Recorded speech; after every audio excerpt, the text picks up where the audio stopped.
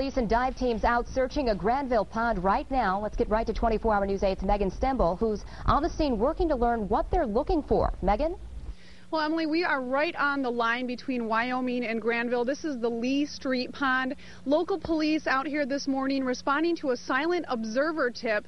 They're not releasing a lot of information, but what they've told us is that they were searching for evidence of a crime. They just wrapped up searching this pond. They did call in Michigan State Police shortly after they came out here. They needed help with some dive team resources. So the underwater recovery team came out from the state police and, like I said, searched this pond all morning long in a grid-like fashion. Now, the tip came in some time ago, and they'd actually been waiting to investigate it until after the pond unfroze. So far, as you can see, the investigation is wrapping up here, and they've turned up nothing. A spokesperson for the Grandville police said that he would release further details when this investigation is complete, so we hope to release more of those details to you when they become available. Back to you.